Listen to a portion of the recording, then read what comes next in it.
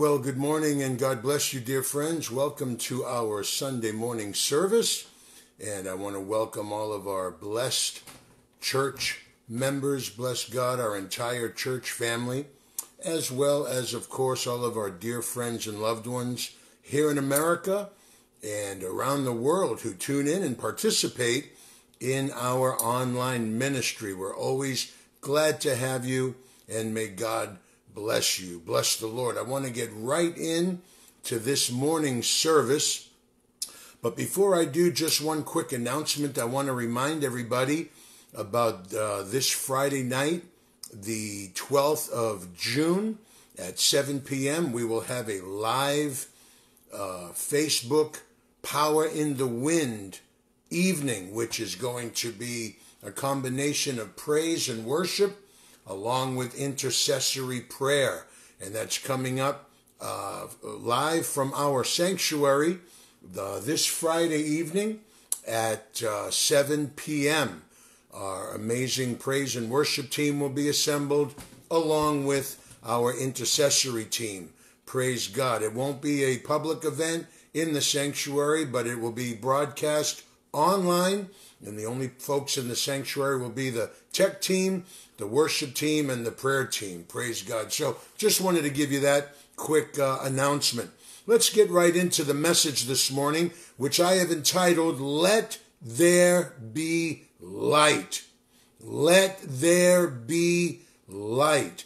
Now, I'd like to share a story with all of you this morning that I shared many, many years ago, a story that I came across which absolutely blessed my heart concerning our history.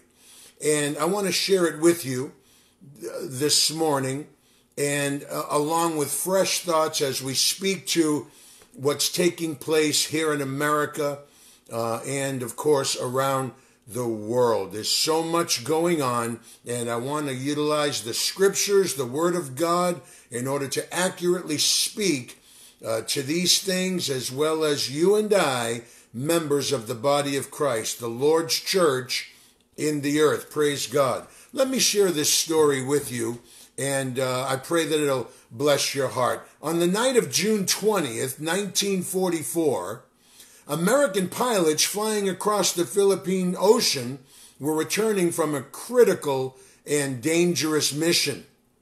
Now, they were flying in the dark of night. Remember what I've entitled this message, Let There Be Light. They were flying in the dark of night, and they were on their way back to their aircraft carriers and escort ships, American fighter pilots.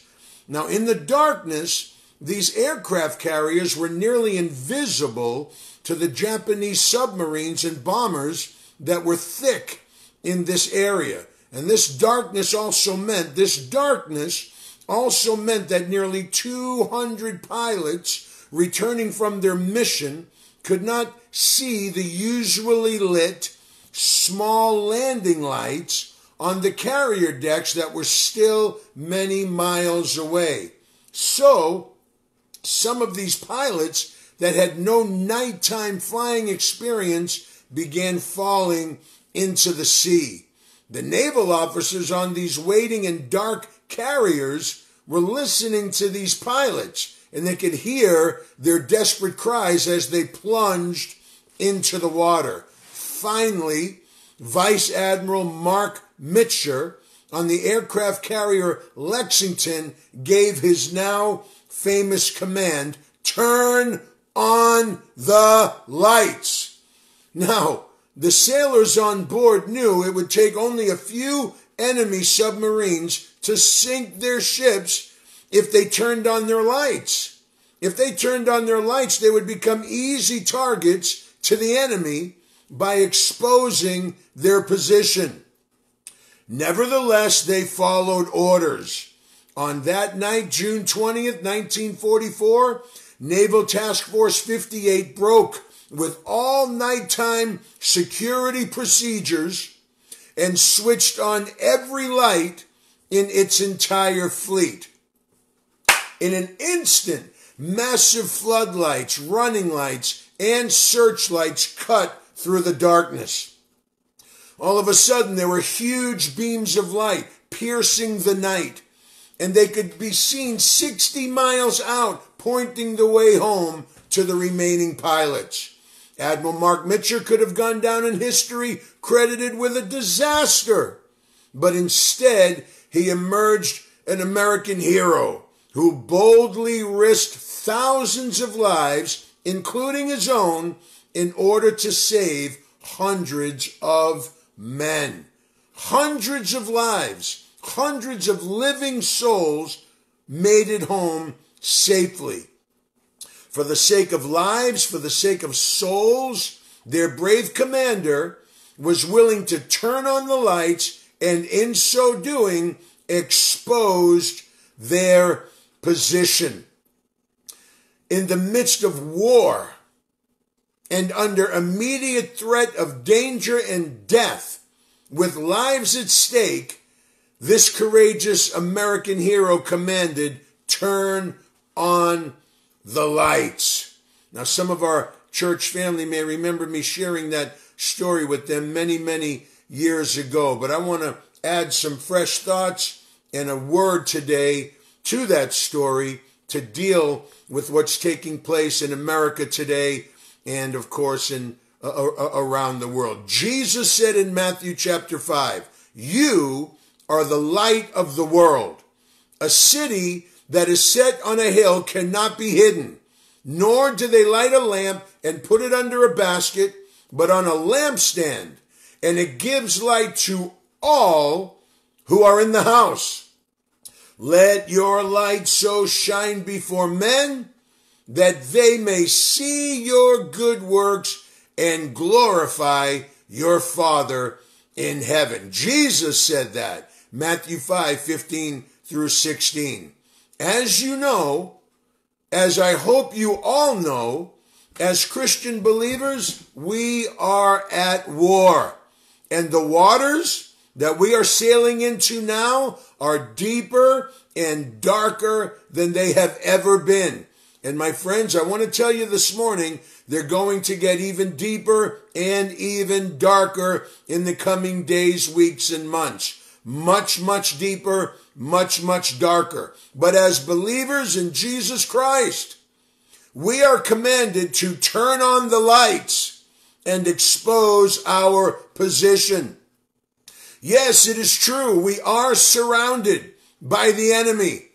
His weaponry and satanic strategies are circling the globe as well as this country now more than ever before.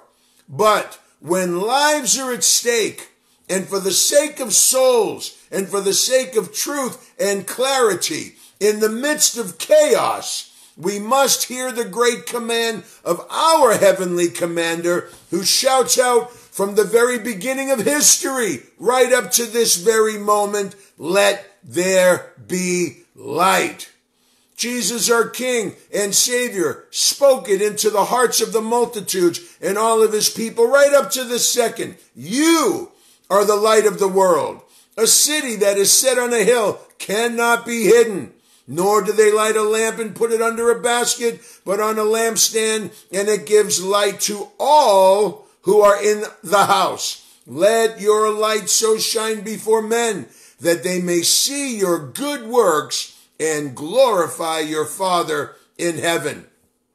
Can you imagine the hearts of those brave American pilots when they saw those glorious and huge beams of light illuminate the nighttime sky, and those other lights illuminating the carrier decks to guide them safely in? Oh, that beautiful row of much smaller lights lighting up the landing area on the decks of those carriers. Every light, capture this now, don't miss this. Every light important. Every light working together. Every light serving men. Every light strategically positioned, and each serving a greater purpose to guide others safely home. In the off position, if these lights remained in the off position, none of the above would have been possible. In that story, which is part of our history that I shared with you at the beginning of this message. In the off position, those lights, none of the above would have been possible. But in the on and exposed position, when courage and commitment outweigh fear and comfort, life is released and history is made. Missions are accomplished and battle-weary warriors are one step, praise God, closer to home. Now, can you also imagine how the hearts of those other pilots who plunged into the sea before the lights were turned on, can you imagine how they would have felt if those lights had been turned on just a little earlier? My friends, members of the body of Christ, the church in the earth, the time is now.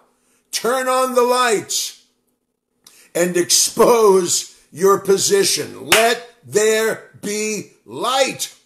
The Holy Spirit told us through Paul something so profoundly necessary for us to hear and embrace in Ephesians 5. For you, speaking to you and I, members of the body of Christ, the church in the earth, for you were once darkness, but now you are light in the Lord. Walk as children of light. Now, there is something biblically amazing about this historical and courageous event from 1944. The fact of the massive floodlights and searchlights, as well as the much smaller running lights, all working together in their strategic position, made the safe return and saved lives possible.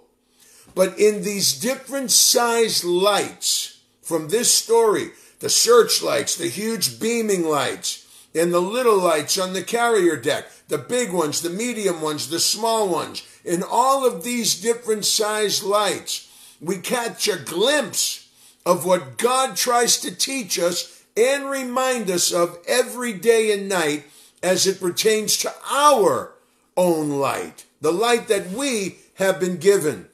The Bible teaches us, first of all, and we are certainly in this time frame, listen to this in Isaiah chapter 60, verse 2, for behold, the darkness shall cover the earth, and deep darkness the people.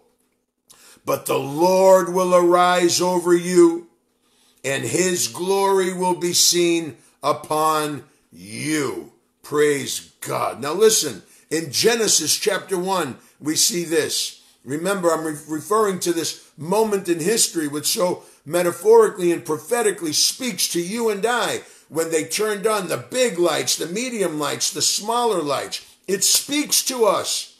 Listen to this from Genesis chapter 1. Then God said, let there be lights in the firmament of the heavens to divide the day from the night, and let them be for signs and seasons, and for days and years, and let them be for lights in the firmament of the heavens to give light on the earth. And it was so. Then God made two great lights, the greater light to rule the day, and the lesser light to rule the night. He made stars also.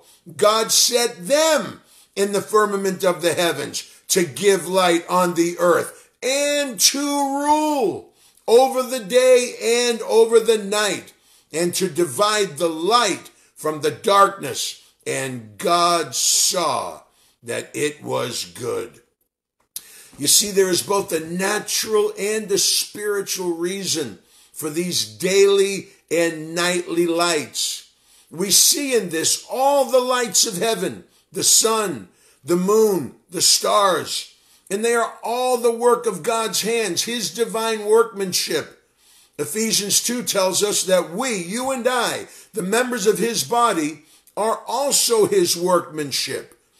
It tells us, for we are his workmanship, created in Christ Jesus unto good works. The sun, the moon, the stars that God ordained and set in place are his workmanship. You and I too are his workmanship, created in Christ Jesus unto good works. In the beginning, God created the lights, and each of them serve a purpose.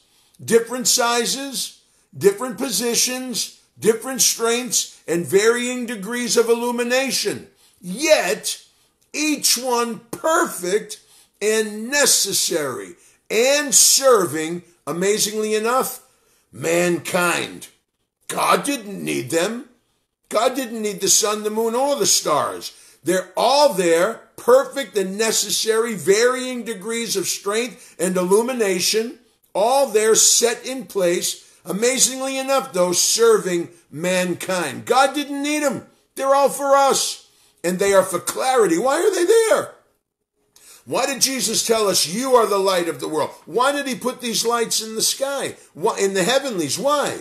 They are for clarity, illumination, distinction, precision, guidance, the distinction of times, the distinction of day and night, and knowing quite obviously the difference between the light and the darkness, the day and the night. They're there for the discernment and the flow of the seasons. They affect weather, tides. They're set with distinct and awesome purpose. Think about it.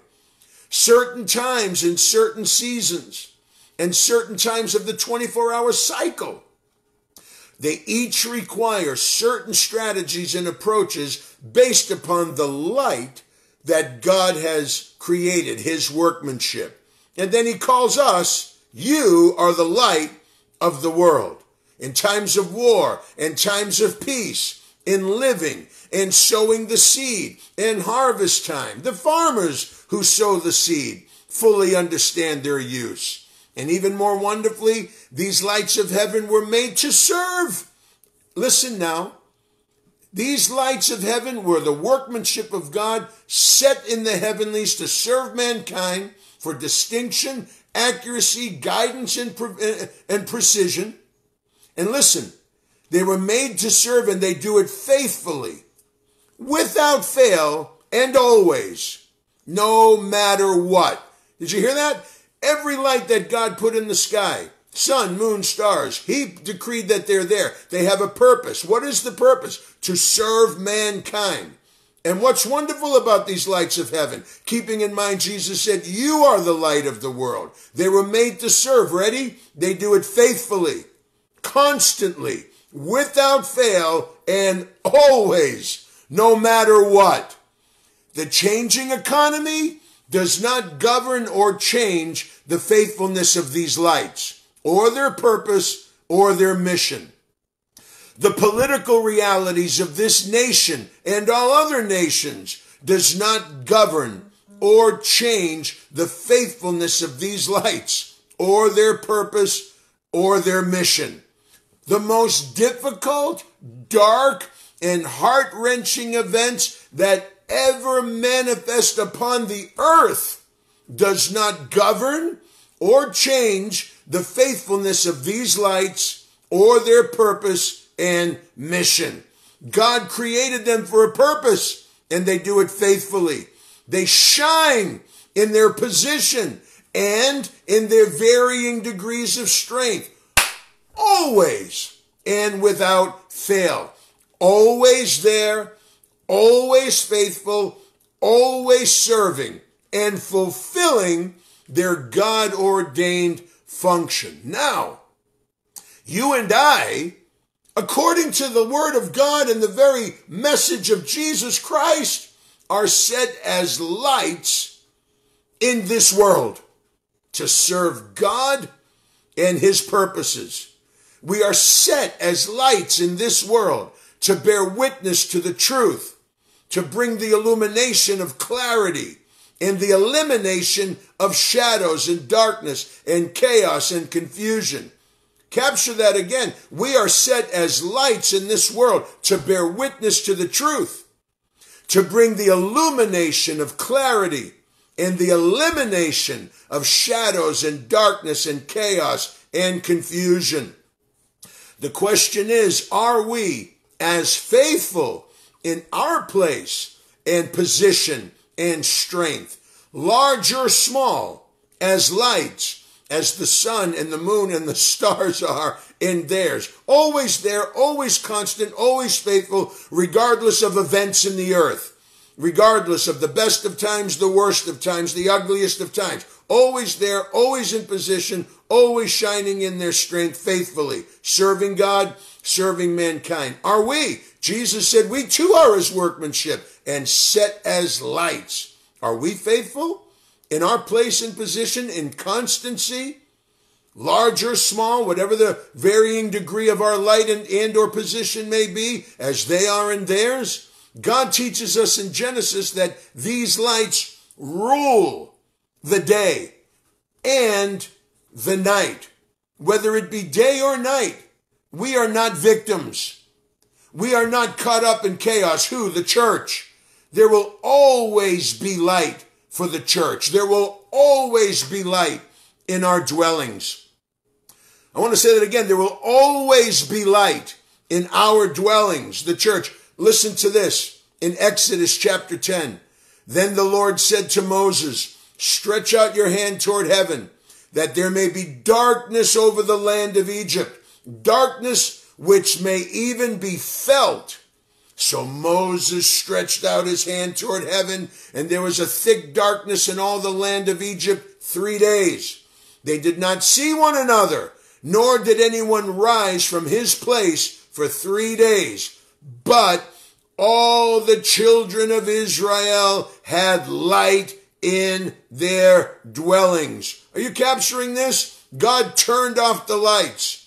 He said, Moses, stretch your hand toward the heaven and decree this darkness. Stretch out your hand toward heaven, that there'll be darkness over the land of Egypt. The darkness so heavy, it'll be felt.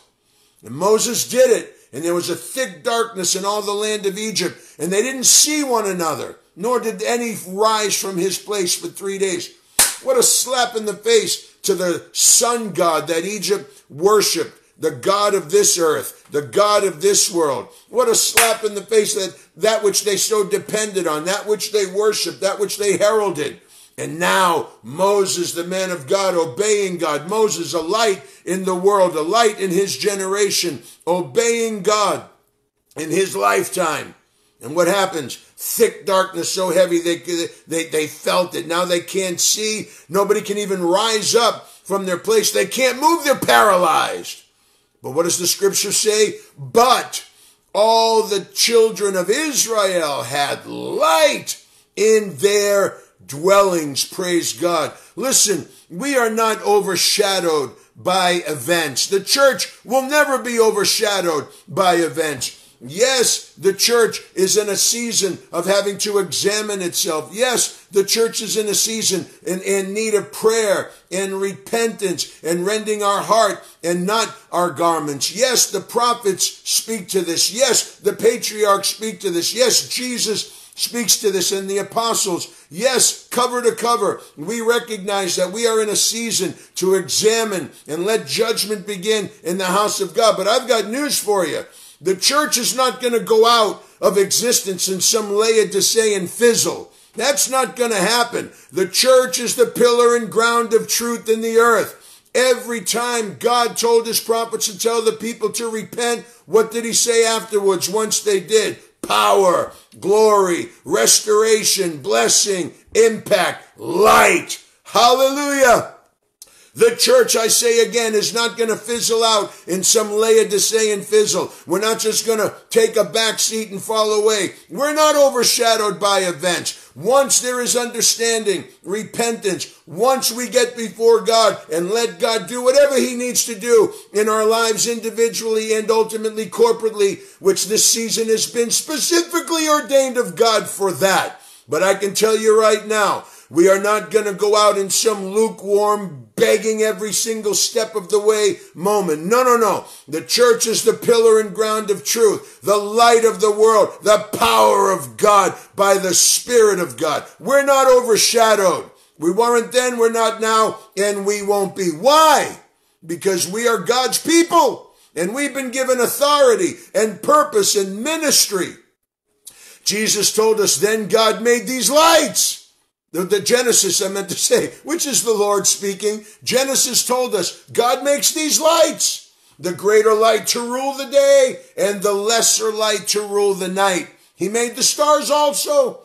God set them in the firmament of the heavens to give light on the earth and to rule over the day and over the night and to divide the light from the darkness. And God saw that it was good.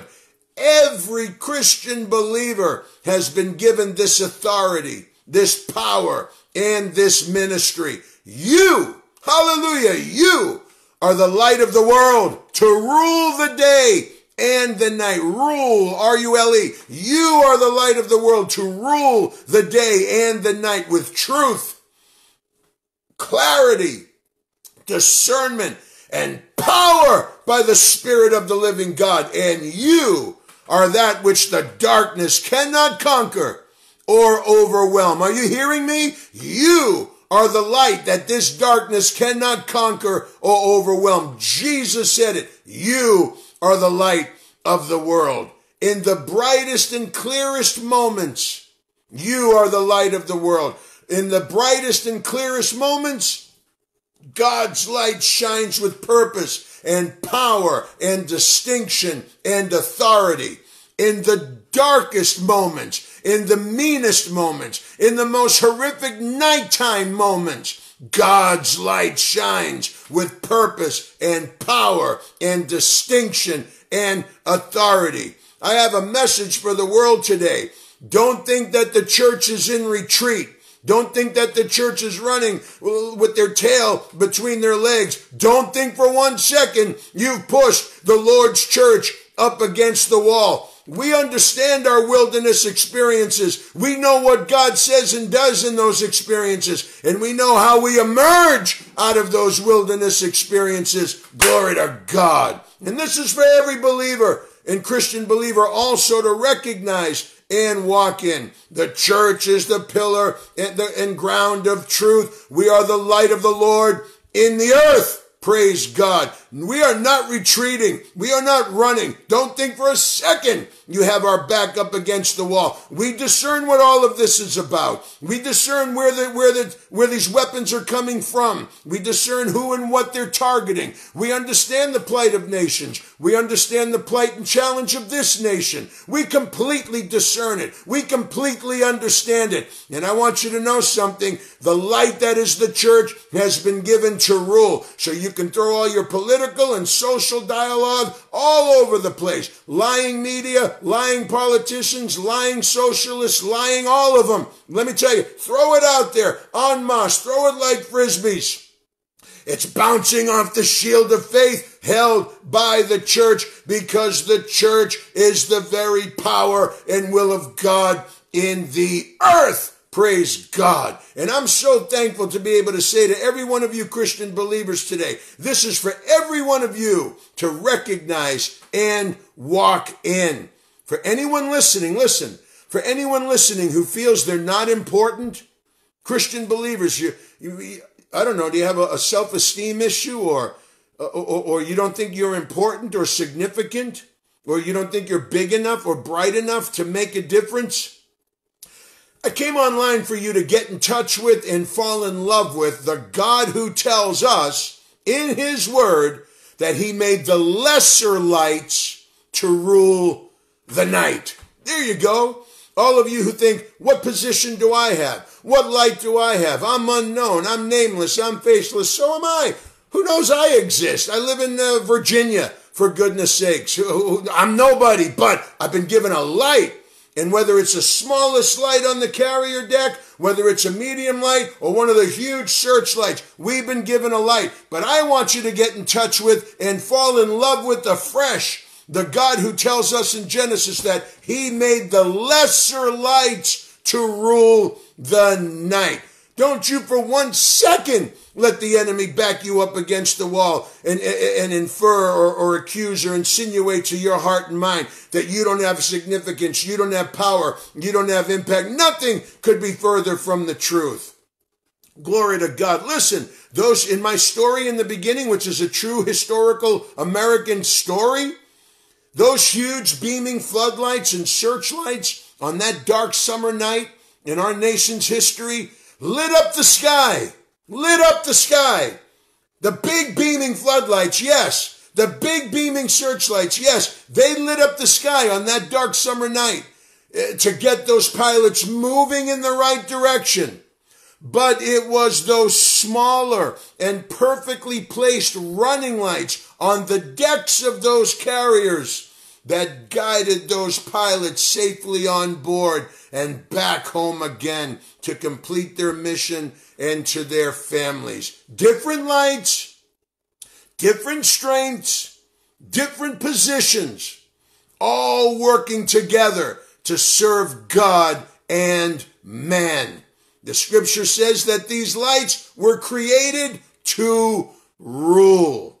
To rule. The scriptures also teach us through this that the best and most honorable way of ruling is by serving faithfully in our intended position and purpose, to give light and to do good right there where you are, your place, your dwelling, your community, your state, your nation, your ministry, your church. That the scriptures teach us by God telling us the sun, the moon, and the stars constantly faithful, no matter what's going on ever. There they are shining, that we too are his workmanship. We too are lights of the world. And so what do we see? Faithfulness. And the best and most honor, faithfulness where? In lights designed and decreed and created to rule the day and the night, the darkness. And the best and most honorable way of ruling is by serving faithfully. Serve faithful in your intended position and purpose. Give light and do good. Now you may ask, how can I let my light shine? How can I turn my light on? Well, let's take a close look again at the Word of God for some answers. Psalm 4 tells us, there are many who say, who will show us any good? Lord, lift up the light of your countenance upon us. You have put gladness in my heart, more than in the season that their grain and wine increased. In other words, he's saying, there's more gladness in my heart where I am than when the world is prospering or unfolding their agenda or seemingly coming in strength in increase. Listen to what he says. There are many who say, who will show us any good? Lord, lift up the light of your countenance upon us. You have put gladness in my heart, more than in the season that their grain and wine increase. He's speaking to unbelievers, the world. And he says, I will both lie down in peace and sleep, for you alone, O Lord, make me dwell in safety. Let the Lord's countenance be reflected in yours. In heavy times, we can express light, distinction, and gladness of heart. And our gladness is greater than the world's. Even when they experience increase, they do not have the gladness given to God's people. And even in war, conflict, chaos, or struggle, he says, because of the countenance of God upon us, we both lie down and sleep. Hallelujah. This is an expression and reflection of light that many people that exist in the shadows and the darkness need to see shining brightly upon their lives today. Let this light be in you. Let your light so shine before men, because these worldlings, these people without God, these people without hope, every one of them need to see this light shining upon their lives today. The light of the very countenance of God shining in and upon and through the members of the body of Christ in the earth. Psalm 119 tells us, verse 105, your word is a lamp to my feet and a light to my path. Now this light indicates clear, precise, and perfect direction and guidance with people living in and existing in, and for some barely surviving in, the throngs of confusion and the unknown. How great a light to shine! The great light of the leading of the Holy Spirit and the perfect truth of his word, past, present, and future, in the lives of all those who know Jesus Christ as Lord. In other words, the word of God's truth is upon your life. His word is a lamp to your feet, a light to your path. You have clear, precise, and perfect direction, guidance, and counsel. Look at all the people out there living and existing and barely surviving in the throngs of confusion and darkness and the unknown. Let that light given to you, the word of the living God, shine. Oh, let it shine, the perfect truth of his word, upon all of those who are in great need, existing in the darkness and in the shadows of this light that God has placed upon your life. Also in the Gospel of John, chapter 8, we read this, verse 12. Then Jesus spoke to them again, saying, I am the light of the world. He who follows me shall not walk in darkness, but have the light of life.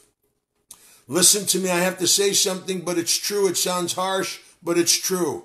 People in darkness and without Christ are blind. People in darkness and without Christ are blind. It's as simple as that. People in darkness and without Christ are blind. It's as simple as that. And all who live in this darkness, even though they are physically alive, they are dead in their sin.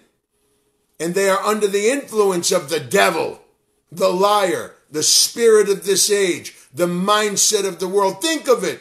Millions and millions and millions and millions of people shrouded in darkness. And Jesus reminds us that he is the light of the world, and that because he is in you, you were once darkness, but now you are light in the world, he says. So walk as children of light. What an immeasurable blessing. Those of you who follow Jesus, he said, you follow me, you're light. You'll never be in darkness. What a blessing. Those of you who follow Jesus will never again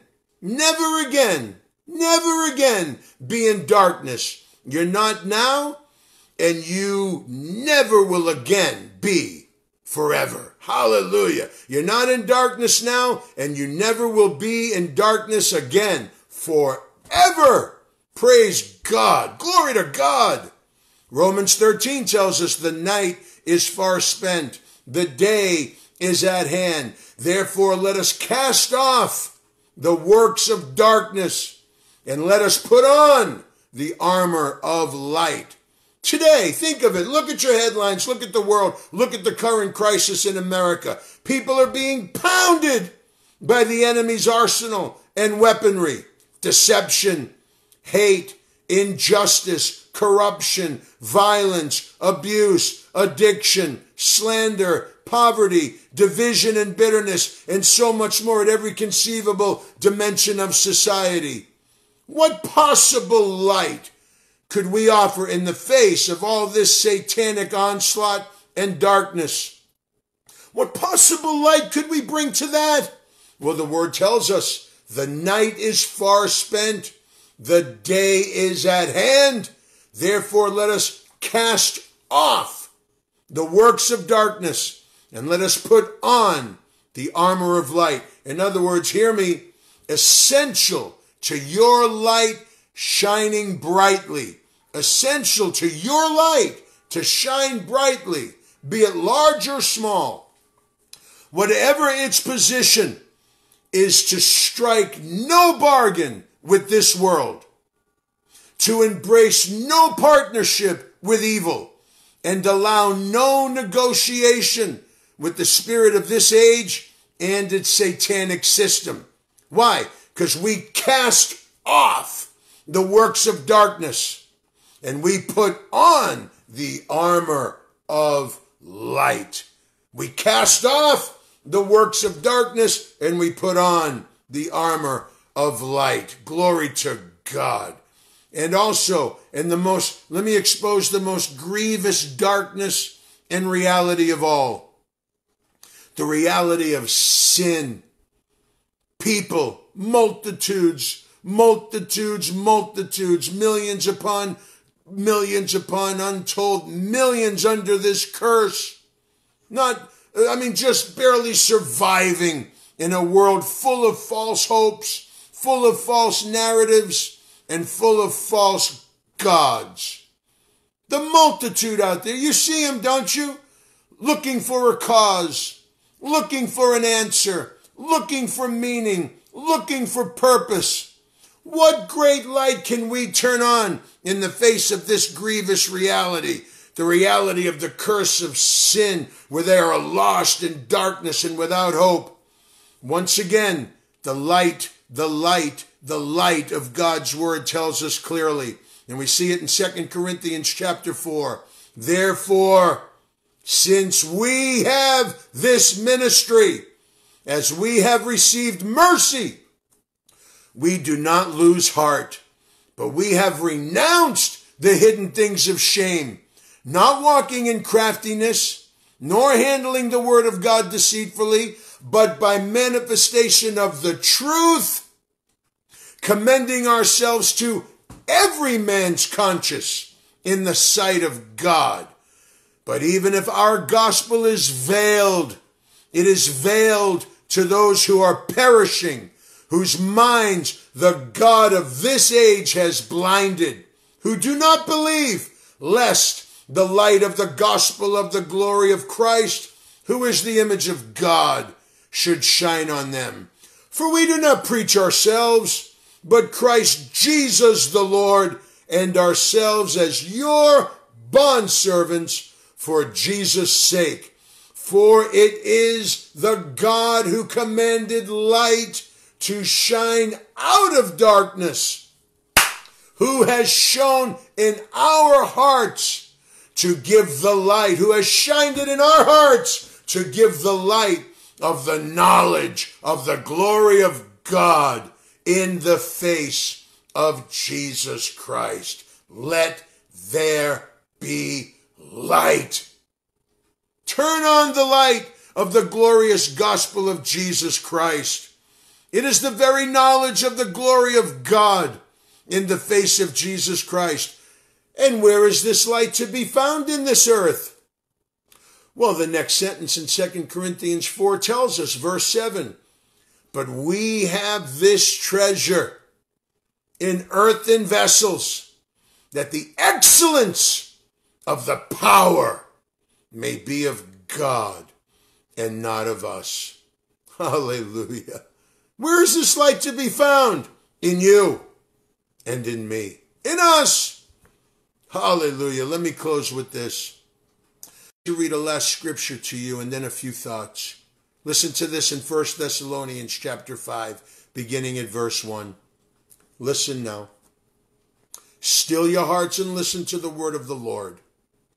But concerning the times and seasons, brethren, you have no need that I should write to you.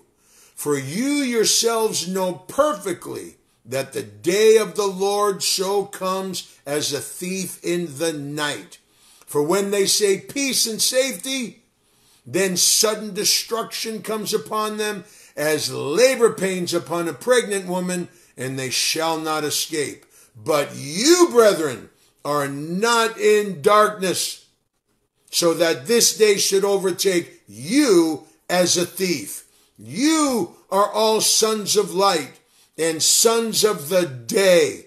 We are not of the night, nor of darkness. Therefore, let us not sleep as others do, but let us watch and be sober. Now listen, my friends. One day, the Lord is going to shut off the lights. One day, the Lord is going to shut off the sun, the moon, and the stars. And he is going to remove the church, the light of the world, from this earth. We will suffer much. We will suffer much in the midst and in the meantime, leading right up to it. Don't have this escapism mentality that Paul the apostle could be beheaded. Peter could be crucified upside down. We could have brethren all over the world right up until this very day suffering for their Christianity, being persecuted, tortured, and martyred. Don't have this arrogant mentality, but that somehow you will be removed from suffering. We won't be. We're not appointed to wrath, but we will deal with difficulty and harshness and great trouble in the earth. One day, though, one day, the Lord is going to remove the church. And he is going to shut off the sun, the moon, and the stars. And he is going to remove the church, the light of the world, from this earth. And then it is too late for the inhabitants of this earth. It's too late for the inhabitants of the earth. But that day has not yet come. And until that day, when God does what he is absolutely and inevitably going to do, shutting off the lights, removing the only hope and light that the world ever had, when he removes the church from the earth, when he shuts off all the heavenly constellations, and they're in utter darkness, a darkness so deep they can't see each other, they can't rise, they feel it, and it's too late. Until that day, when God does what he is absolutely and inevitably going to do, according to his word, what do? Until that day, we remain in position. See the sun? See the moon? See the stars? It's a message. We remain in position. The church, the ground and pillar of truth. And let the light of our God and his gospel shine in, upon, and through us, his people in the earth. Let me say one more time, the church is not retreating. The church is not on the run. The church may be in a time of examination. We might be in a season of a wilderness where judgment begins in the house of God. Time for churches and ministries and expressions to clean up their act and get it back to that which is biblical and not performance driven. Yes, all those things. However, I'm speaking to the church in the earth. God has a people. God has a people. We're not in retreat. We're not on the run. We're not running with our tail between our legs. And no socialism, no lying politician, no lying talking head in mainstream media. None of them. No liars, no deception, no weaponry, no gross darkness, no chaos, no confusion has us on the run. We are not going out in a Laodicean fizzle. The light of God shines brightly in and upon and through the church. And until God does what he is inevitably going to do, according to his word, my friends, remain in position. You are the church, the ground and pillar of truth. Repentance? Yes. Getting our hearts right? Yes. But do you think that's the only message? It's not. After that, God demonstrates what he does to those who come, those who return, those who repent, those who acknowledge him in his season of chastisement. Power comes, light comes, anointing comes, the glory of God. Arise, shine, Isaiah 60 verse 1. Arise, shine, for your light has come, and the glory of the Lord has risen upon you. For behold, the darkness shall cover the earth, and deep darkness the people. But the Lord will arise over you, and his glory will be seen upon you. Glory to God, my friends. Let your light so shine before men. Let your light so shine before men. Praise God. God bless you. Have a safe and blessed day. Stay in the Word. Stay in prayer. In Jesus' name. We're on the front lines. We're the ones that make the difference through that which ultimately is all that will ever matter. The Word of God. The truth of his Word. Jesus Christ. God bless you.